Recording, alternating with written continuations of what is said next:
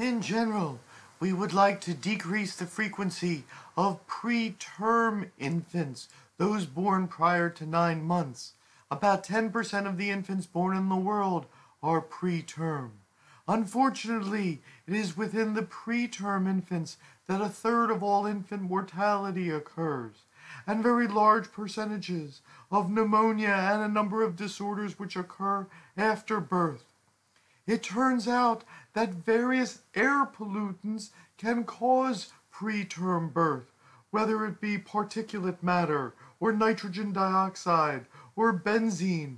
All of these have been linked to the increase in frequency of preterm birth, of illnesses and mortality in infants, in hypertensive disorders of pregnancy, such as preeclampsia. Even if an infant is born after 9 months, exposure to air pollution increases the likelihood that it will have a low birth weight or have a small size for its gestational age. And air pollution can be linked to DNA damage in the umbilical cord.